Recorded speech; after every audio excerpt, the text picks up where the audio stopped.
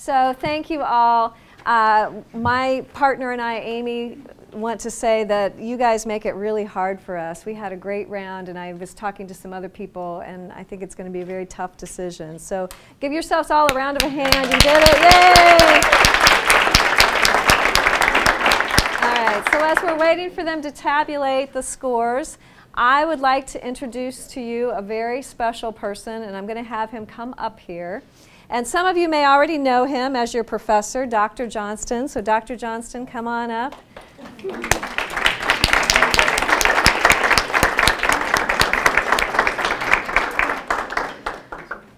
So have him come on up here. Very special man. If you have had him for class, you may know that he's an excellent instructor, and he's worked at Parkland for many years. And I'm just going to give you a few things about him. I'm going to let him say a little bit about himself. But we really want to say thank you to you, George, because he has done so much for this department and for this college and nationwide. So let me give you just a few items briefly. I could probably go on for a long time. So George has been at Parkland College since 1983, so been here a very long time. Not only has he done a lot for our department, the Fine Arts Department, and has been an instructor for us for many years, but he actually has worked, he's multi-talented, he's worked in multiple departments, so he started out more in the computer science area, wasn't that correct? So he's done not only teaching, works public speaking, he's an expert in theater, he's done stuff in computer science, so lots of things in different areas of the college. But not only that, he was also for quite a long time our director of institutional research, so has done a lot of technical stuff. I can only admire his ability to do numbers and crunch things and see the big picture. And because of that particular talent, he is on, has been used nationwide. So he has been working for the Higher Learning Commission, which is the organization that does accreditation for community colleges. So he actually has gone all over the country. He's traveled nationwide, and he goes into these community colleges, and he's the one that evaluates them and looks at all the different factors and lets them know if they are on the right track and gives them advice. So a really valuable resource that we have somebody like that that goes all over the country and does that, because obviously Parkland has to be accredited as well. So such a great resource for that. And then personally, I just can't tell you enough how wonderful it is to work for George. He's always there for you. He's always positive. He's always you know, happy to do stuff for the department, and he's done so much for us. He's gotten the Rotary After 5, which is one of our sponsoring organizations involved, and they donate the first prize $1,000 every year, so he was the one that was instrumental in getting that involvement and getting them involved in that, so we can't thank him enough for that. But just the dedication that he's shown every single year to Parkland. And we're so sad because this is his last, almost last semester. He's going to teach in the summer, and then he is actually going to retire for good. So please help me in thanking George and giving him a big round of applause. Thank you. Thank you so much. Thank you. I don't know, do you want to say anything? Okay.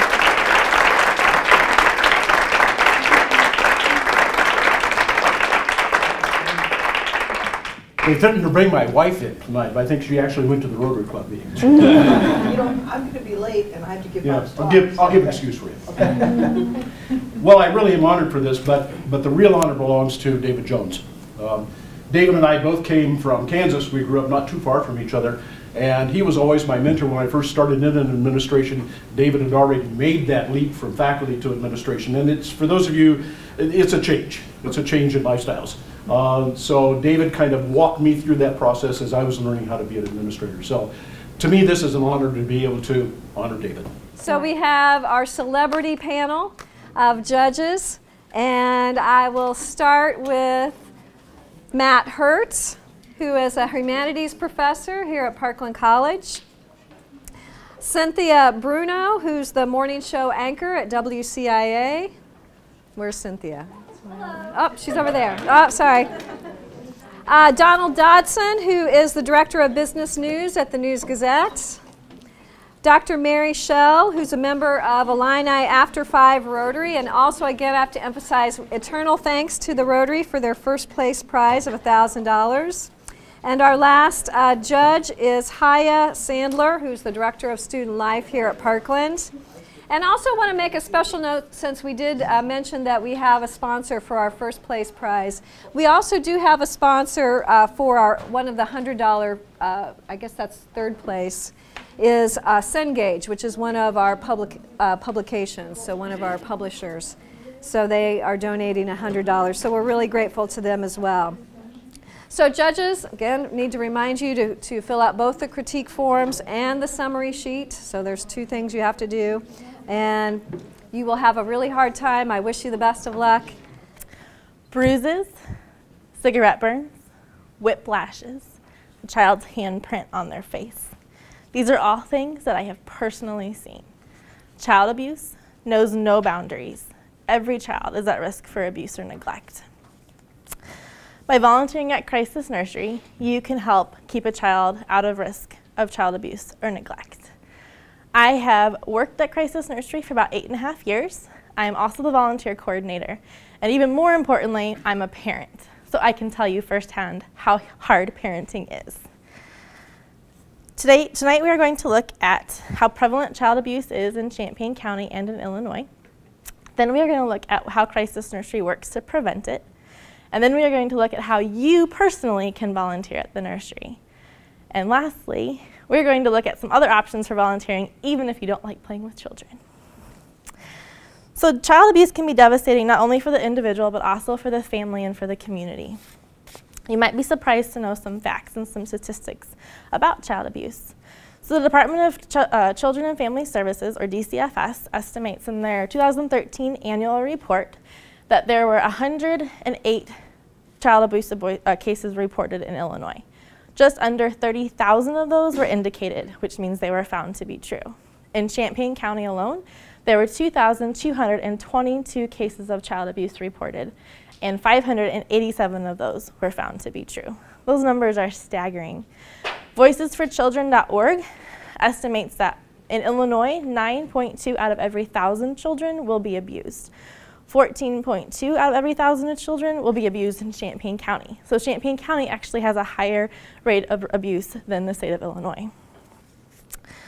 So let me introduce you to Jack. Jack came to us by way of a safety plan through DCFS. His father had both emotionally and physically abused him. He had cigarette burns on his neck and on his back. He was a 2-year-old. He was very sad. Lots of crying. He wanted to be held, but he didn't want to be held. He didn't know who was safe. Because abuse often is very traumatic for children, their behaviors escalate and are very difficult, which makes caring for them also difficult and puts them even more at risk for child abuse and neglect. Mental health is an issue for children who have been abused. A lot of times children who have been abused are just at higher risk for mental health issues later on in life. It's not the only indicator, but it's certainly something that puts them at risk. So we need to have in each community a safe place for children like Jack. So Crisis Nursery. Crisis Nursery's mission is to prevent child abuse and neglect for children who are birthed through the age of 6. They're open 24 hours a day, 7 days a week. We never close. We provide all the necessities for each child's stay. So we want to eliminate any barriers that we can for families to use us. So we provide diapers, we provide food, we provide formula, we provide toys, we provide a safe, fun, loving environment for them. We also want to eliminate the barriers for the parents. So a lot of times we want the parents to come in and get a tour and visit with the staff so they can see and feel comfortable leaving their children in our care. The goal of the Safe Children program, obviously, is to prevent abuse and neglect in the middle of a crisis. So a lot of times children that come to us come from very unstable support systems. So we want to help make them even more supportive and stable. So not only, in addition to our Safe Children program, we have our Strong Families program. In that program, we have family specialists that run that. And they offer home visits for families, they offer support groups for families, they offer parent-child interaction groups for families that helps facilitate that attachment bond between a parent and a child caregiver. So Oh, one last fact that I want to make sure you guys know too. So in the unstable support systems, parents will often leave their children with unsafe people. And Darkness to Light Stewards of Children training estimates that 1 in 10 children will actually be sexually abused before their 18th birthday. And 90% of them will know their abuser. That's staggering and terrifying. And so we want to make sure that we are a safe place for those families to bring their children. So hopefully they will not be abused in any way. So how can you specifically help?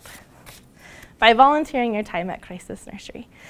So last fiscal year, we had 1,100 volunteers give the nursery 17,000 hours of service. That's amazing. The direct result of the volunteers is that we were able to provide 33,000 hours of crisis care to families, helping almost 600 unduplicated children. That's awesome. So most of our volunteers volunteer directly with the children. There is some paperwork that we need and we require, including a background check, references, a physical. We want to make sure that you're safe to volunteer with these children. And they get to do fun things like play bubbles, play chalk, ride bikes, play basketball, do art projects. You get to be directly involved in playing with those kids. We do ask for a 2-hour-a-week commitment for hopefully a period of 6 months. But if you can't give 6 months, we'll take whatever you can give us. The easiest way to get involved is to visit our website, which is www.crisisnursery.net, and click on volunteer. That will prompt you to fill out an application, which goes directly to me, and then we send you paperwork that you will need to complete. So, I'm sure you're thinking, but what if playing with children just isn't my thing? There are lots of other options at Crisis Nursery. So you contact me, I'm the volunteer coordinator like I mentioned before, and we can have you do things like sanitize toys, organize our storage room, put away clean laundry, help with our mailings, help with special events. The options are limitless. Just contact me. You can volunteer just 1 time, you can volunteer 2 times, you can volunteer as many or as little as you would like. And the one good thing about volunteering that way is actually you only need to fill out 3 forms of paperwork, so it's a little bit easier. I even 2 weeks ago had a group of 5th grade girls put together some goodie bags for our National Volunteer Appreciation Week that we were able to give all of our Safe Children volunteers, which is pretty awesome. So literally anybody can get involved at some level. So I hope today you have a better understanding of how prevalent child abuse is in Champaign County and in Illinois, and how scary those numbers are, and how Crisis Nursery specifically keeps children safe from child abuse and neglect. We looked at the statistics, we looked at the nursery's mission and the Safe Children's Program and the Strong Families Program.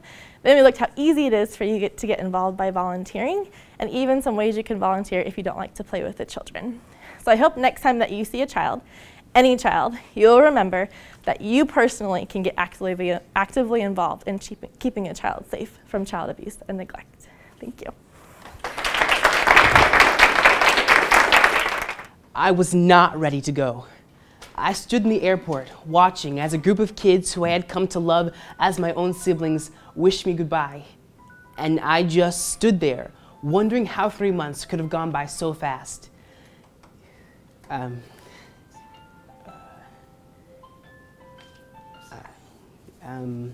I just stood there, wondering how 3 months could have gone by so fast.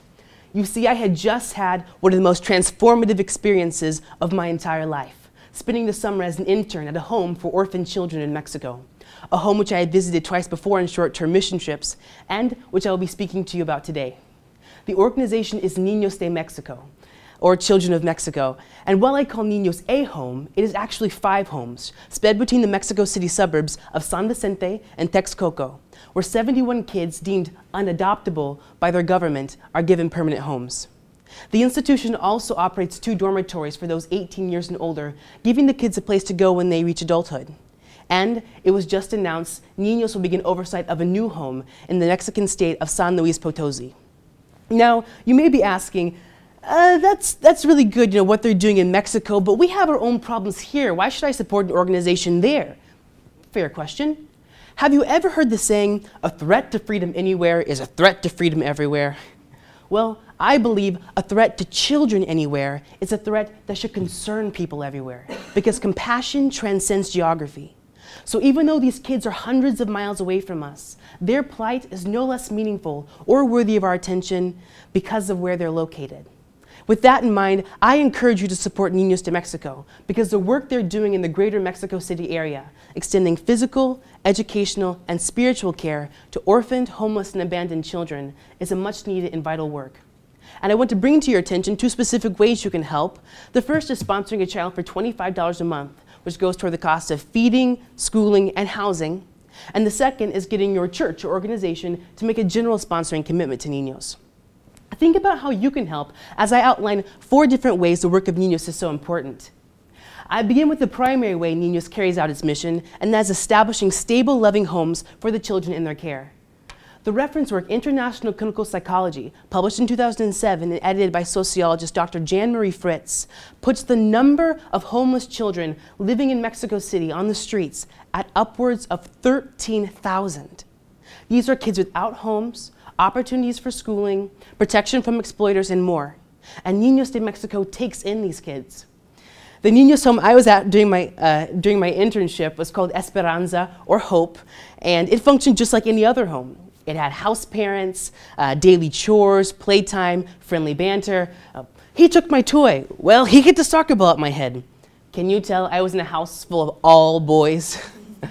A loving atmosphere permeates all the Niños homes because they don't just house children. They create family, which is what children really need. Imagine yourself without your own family. Secondly, Niños seeks to further child education by operating a K-12 school.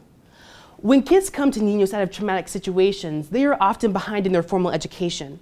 Furthermore, severe income inequality in Mexico meant in 2010, 19% of youth between the ages of 15 and 19 were not enrolled in an educational program or working. And if that's not bad enough, according to Dr. Fritz's work, 12%, a full 12% of the kids living on the street in Mexico City are totally illiterate.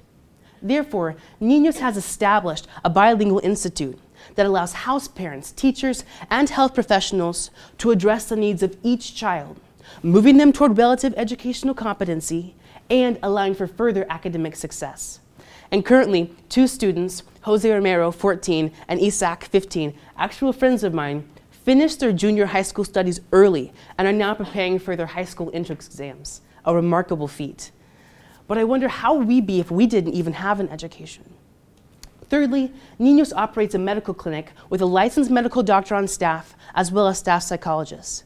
Again, going back to Dr. Fritz's book, 70% of all of the Mexico City street kids abuse illicit drugs, and of the 50% that are sexually active, 43% began that activity between the ages of 7 and 14. It is no surprise then that UNICEF's 2005 literature review of the situation of adolescents in 8 Latin American countries and the Caribbean found that 90% of all of Mexico City street kids had been sexually abused. And the executive director of Niños, Steve Ross, tells me that 90% of the students in his institution's care have been emotionally, physically, or sexually abused. This is no joke. And the medical staff at Niños is committed to working with the children to address these problems. As proof of that, the medical doctor on hand was actually one of the first children ever admitted to Niños in the 1960s, who went on to study medicine and came back to give back to the organization. Finally, Niños as a Christian organization is committed to church planting, community outreach, and tending not just to the bodies of their kids, but also their spirits. While Niños requires no profession of faith of any child, they are moved by God's love as they hold to the words of Jesus Christ, that whoever welcomes a child in my name welcomes me. And I know I speak for the organization when I say that Christ is truly at the center of all they do. Now, we've covered a lot. So in summation, I've argued Niños de Mexico merits your support because the work they do in the greater Mexico City area, educating, empowering, and housing nearly 500 kids over 48 years is a vital and much needed work. And as someone who has seen firsthand the impact they are making in the lives of so many kids, honestly, I can tell you it's worth it. If time permitted, I could tell you so much about my brothers in the Esperanza house. There's Edwin, who has the cutest laugh of any kid you've ever heard and cannot frown for more than 2 seconds without, cannot smile for more than 2 seconds without breaking into, he can't frown. As soon as he frowns, he just starts smiling. That's what I'm trying to tell you. And then there's Moises, whose musical tastes range from Linkin Park to Bob Marley, and who has wisdom that far outstrips his 15 years. Or Hernan, wicked smart, and whose favorite thing, I kid you not, was to sneak under my bed or in my closet and scare me half to death. This went through this process every single day. I just love those kids. However, to some people, they would look at them and see just the products of an unjust and cruel world, but not me. I see them as living examples of the awesome power of God's love and hope. And I pray that you will be inspired to action by their lives, like they have inspired me. Thank you very much. So is the dress black and blue or white and gold? This question drove millions of people crazy and was to almost no benefit. I say almost because the Salvation Army provided a domestic abuse advertisement involving the dress. In the ad, there's a woman lying on the ground wearing a clearly noted white and gold dress. They did this so they could grab your attention to the black and blue bruises along her legs and her arms. To the right of the ad, to the right of the woman, there's a question asking, why is it so hard to see black and blue? This now left people in awe. My charity, the National Coalition Against Domestic Violence, helps create safer homes for not only children, but adults also with their spouse. As we heard earlier in our speeches, child abuse is rising by day. As a disclaimer, I would like to note that women are not the only victims of domestic abuse. They are just as capable as men in being the abuser. To begin, I would like to elaborate on what domestic abuse is and how it happens. Today, there's a cluster of controversy on whether or not spanking is okay. Some people say yes, it teaches kids discipline. Others, such as myself, beg to differ. Spanking doesn't do anything but scare your child, and we don't need that today. Domestic abuse, however, takes spanking to an extreme. Some parents smack their kids, some punch their kids, and some even have the nerve to reach for the nearest rough material and leave an imprint on their child's back. This is the same with spouse abuse, except they're more careful as to where they leave the marks. They don't want them to go out in public and have people notice the bruises on their arms, bruises on their face, or anywhere else that's noticeable. Worst case scenario, the abuse gets out of hand and the abuser takes the victim's life. According to AmericanBAR.org, 1,427 women, along with 440 men, were murdered as a result of domestic abuse by their spouse. There are multiple reasons as to why people do these crimes. One is they just don't have a healthy relationship with their spouse. They either lose attraction to one another or they just can't agree on simple day-to-day tasks. Another is mental illness. Paranoia, depression, anxiety, or even bipolar disorder can result in these actions or can be the cause of these actions. The final excuse, if you will, for the abuser, they were once abused themselves. This goes back to whether spanking is okay. If you abuse your child now, what's to say they won't do it to their kid in the future or even their spouse? None of these motives are tolerable. Now that we're familiar with the problem, we can discuss my charity, the National Coalition Against Domestic Violence, and what it can do. It creates awareness to everyone and creates programs to help people better understand what exactly is domestic abuse, what can be identified as violent. They construct programs for this.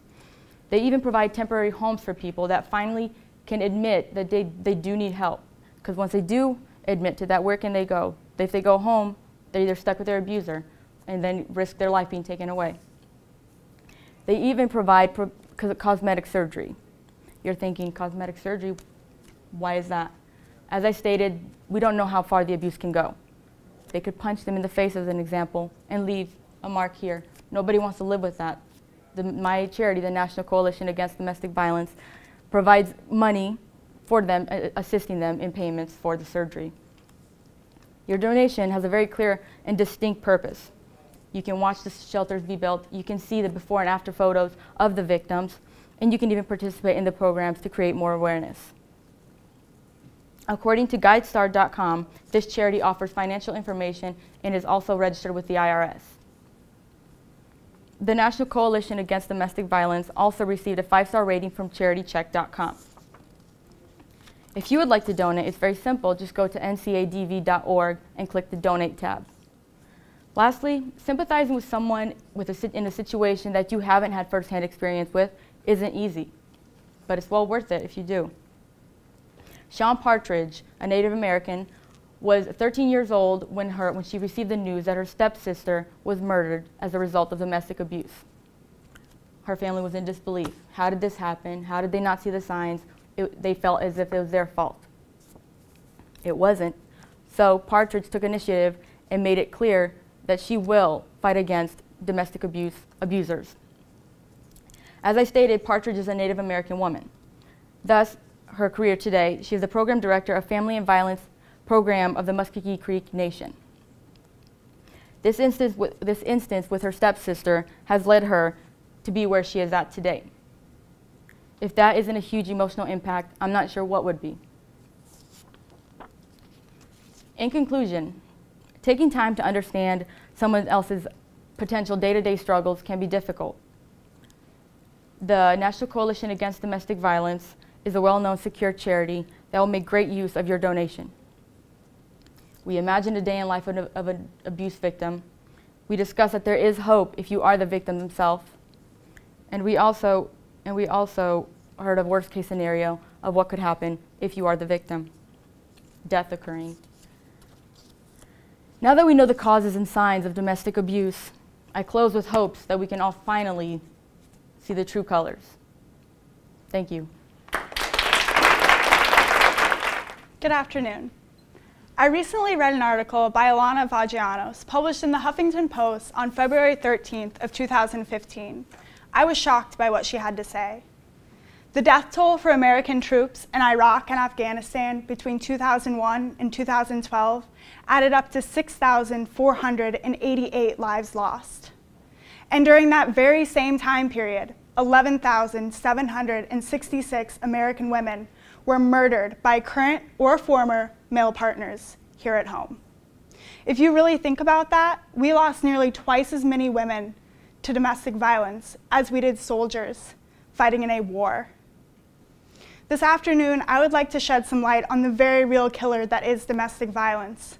And hopefully by the end, I will have illuminated an amazing organization which helps to combat it.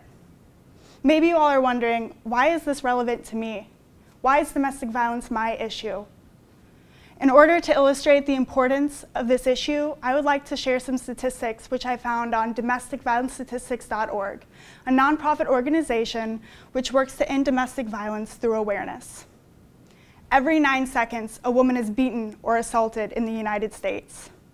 At least 1 in 3 women around the world has been beaten, coerced into sex, or otherwise abused in her lifetime. Domestic violence is the leading cause of injury to women. There are studies which suggest up to 10 million children have witnessed some form of domestic violence. And the annual cost of intimate partner violence in the United States alone exceeds $5.8 billion. Just think if we were to cut down on some of these numbers. Many women could be saved from serious injury or death. Those little children could be spared the psychological trauma of watching their mother get beaten. And that $5.8 billion that we spend patching up our women could be redistributed into society in many beneficial ways. Some ways, I'm sure, could benefit you. Now, I understand that as normal, everyday people, it may seem really daunting to look at something like domestic violence. But by supporting Courage Connection here in Champaign, we can help change the lives of many women and children. Courage Connection is a nonprofit organization which works to end domestic violence through providing homes and supportive services, including the basic necessities such as food, water, and clothing, for not only the victims of domestic violence, but also for the homeless of Champaign-Urbana. And in a post on June 5th of 2014 by the City of Champaign, Courage Connection was highlighted as the only agency in the area which offers a full spectrum of services for victims of domestic violence. In order to illustrate how we will be making this difference through Courage Connection, I will first be laying out a brief history of how they came to be. I will then be showing you some of the different services which they provide to help these people. And lastly, I will be explaining the many different ways in which each and every one of us can enact this positive difference through Courage Connection. So let's start where it all began. Courage Connection started off as 2 organizations coming together as one. According to their webpage, courageconnection.org, the two organizations are as follows. A Woman's Place was the first battered women's shelter to be opened in Illinois circa 1971 and operated by a women's fund here in Urbana. The second organization is the Center for Women in Transition, which was a homeless shelter that also has a resale store to fund its operations. In 2010, these two organizations came together to form a powerful coalition, which works to provide anything from emergency shelter to a stable lifestyle once again for its clientele. Now that we've seen how Courage Connection came to be, let's take a look at some of the different services that they provide. One of the biggest ways that Courage Connection helps these women and children is by providing emergency shelter. In psychology class, I learned that safe transitional housing is extremely important because in the 3 weeks after a woman has left her abuser, she is at the most risk to be stalked down and murdered because he no longer has anything to lose. Another big service that Courage Connection provides for these people is helping the women find jobs. This is so important because one of the most common reasons that women return to their abusers is out of financial dependency. So by helping these women get back into the workforce, not only are we helping society, but we are really cutting down on the chances that they are going to go back and get abused once again. The last service that I'm going to talk about today, though there are many more, is that Courage Connection has been highly successful in helping their clients obtain court orders against their abusers. So now that we have talked about some of the different services that Courage Connection provides, let's take a look at the many different ways in which each and every one of us can become involved. One of the biggest ways that you can help is by volunteering. There are a lot of different volunteer opportunities that you can do. One of which is working as a daycare worker for those women who are going out and doing job interviews and just working to get back into the lifestyle. Another way is by becoming a member of their resale store, which is in Lincoln Square Mall. And the last way that I'm going to talk about is that you can help these women on their job applications, and you can help them get ready for interviews and do all sorts of things like that. Another way that you can support Courage Connection is by going to an event sponsored by their partners in the community. I recently attended a Power and Soul fashion show where all of the proceeds went to Courage Connection. I left this event feeling very uplifted because I knew I'd been a part of something that was much bigger than myself. The last way that I'll talk about today is that if you're short on time, you can do direct donations to their website, courageconnection.org. A small amount like $5 could help feed a little boy who has had his life turned upside down. I encourage all of you to go to courageconnection.org. You can fill out a volunteer application and you can check out all the different opportunities to see if anything sparks your interest. By supporting Courage Connection, we are not only taking a stand to domestic violence on a large scale, we are also supporting our mothers, daughters, sisters. In order to take a stand to domestic violence and help these women and children who have been brutalized, we need to support Courage Connection.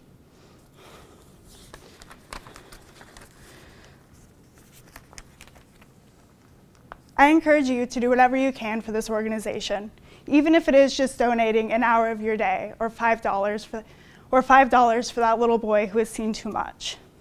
By doing this, you will be enacting a positive change and hopefully reducing the death toll, so those troops who are fighting overseas don't come home to even more death. Thank you. Imagine holding your newborn baby for the first time and instantly picturing your new life together. As a parent, you will always be aware of the risk of sicknesses that can happen, but nobody ever thinks that their child will be the one diagnosed. There are many causes of death among children, but what many people do not realize is that while childhood cancer is rare, it is still the #1 leading death among the adolescent. You may never have to endure this type of heartbreak, but what if you did? What if it was your child being diagnosed with cancer? Reading Melissa Strong's story hit close to home. She was diagnosed with AML, acute myeloid leukemia, when she was only 2 years old. This is the same age my son is right now. And as a parent, I don't know what I would do if my child were diagnosed with cancer. Melissa underwent 5 rounds of chemotherapy, which originally cleared her leukemia. But this was not the end to her fight. So I'm calling on you today to donate to the Cure Childhood Cancer Foundation, as they are dedicated to finding a cure. And they believe that we can find a cure within this lifetime. So today I will help you to understand the severity of childhood cancer and the devastating effects it can have on the family and loved ones. Then I will teach you of what the Cure Childhood Cancer Foundation does and how to donate. And lastly, I will illuminate how donating can help save the lives of many children. Thousands of children are diagnosed every year, and this affects children nationwide. According to the American Childhood Cancer Organization, globally, more than 250,000 children are diagnosed with cancer every single year. And according to the National Cancer Institute, nearly 16,000 of these children will be diagnosed in the United States. And according to Cure, there are more than 25 different types of childhood cancers. Childhood cancers are also tend to be more aggressive than adult cancers, and they also require separate research and programs and treatment programs.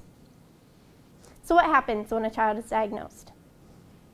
The American Cancer Society lists a few treatments, being surgery, radiation therapy, and chemotherapy. But many children have to undergo many different types of treatments, not just one. There are also many side effects to these treatments. The Kids Health Organization lists a few as anemia, fatigue, flu-like symptoms, nausea, hair loss, vomiting, loss of appetite, joint pain, and these are not all of them. These treatments are also extremely expensive. So aside from having to worry about your child being diagnosed with cancer, you also have to worry about how you are going to pay for their treatments. So as you can see, parents and children are powerfully affected by these diseases. Many find comfort in participation in family therapy or even individual therapy.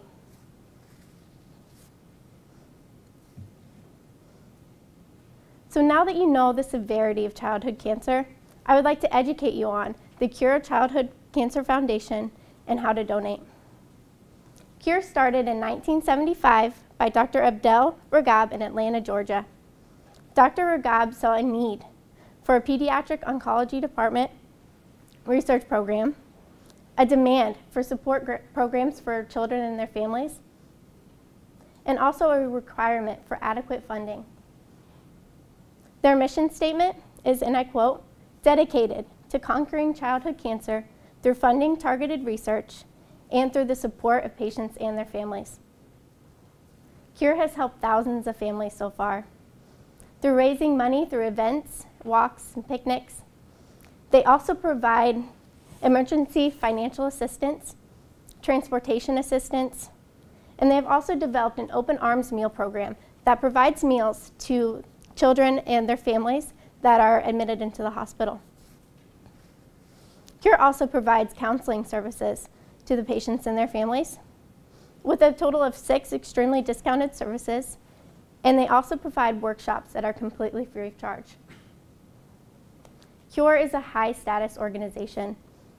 It has been awarded with the Independent Charity Seal of Excellence, and of the 1 million charities in America, it is estimated that less than 50,000 or 5% charities meet these standards, and out of those, less than 2,000 are awarded with this seal.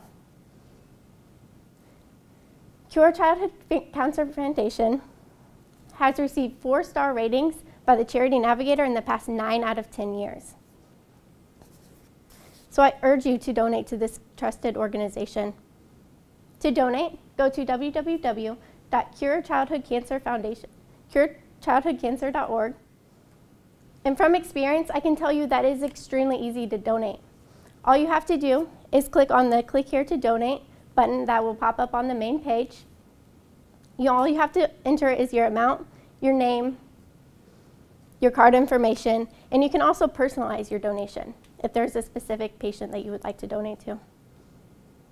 So remember the little girl from the beginning of my speech? Originally cleared of her cancer, she relapsed in her leukemia.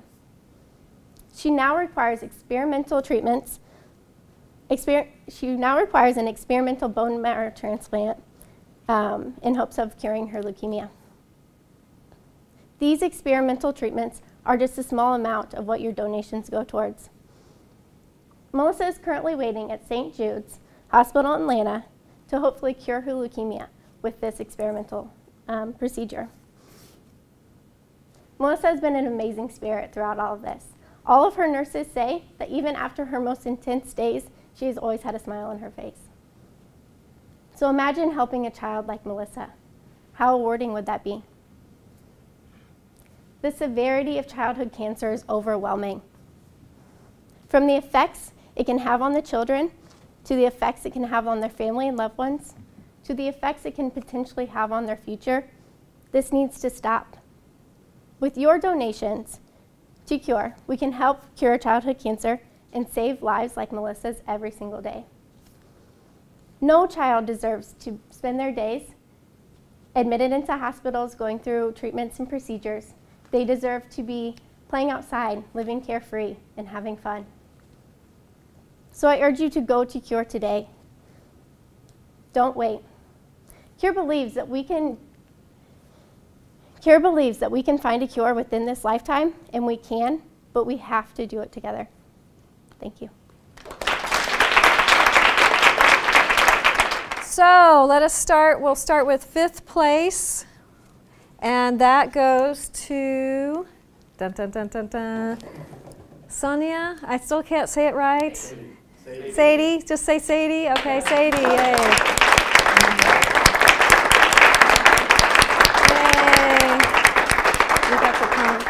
Congratulations. Yeah. Thanks for the opportunity. Thank you. Thank you. Thank you. Thank you, judges. Thanks. Yay.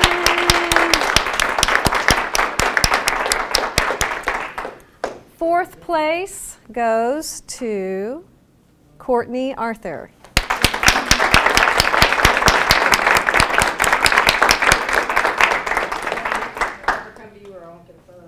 All right, come. You have to come all the way over here. Oh, thank you. Get the little look for the camera. Look for the camera. Thank you. Yeah, thanks. Yay!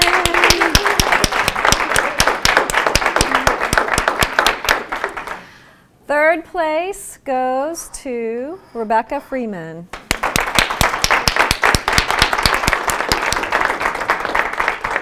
All right, so maybe by 3rd time I'll have this all down. So here we'll shake hands. Yeah. Thank you so much. You're welcome.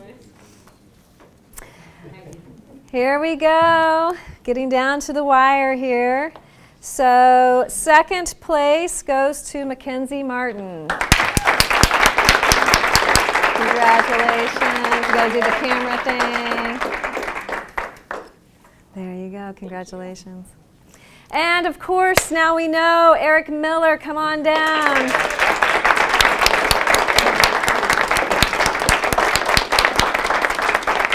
So not only does he get 1st place, but also his charity gets 1st place. So congratulations.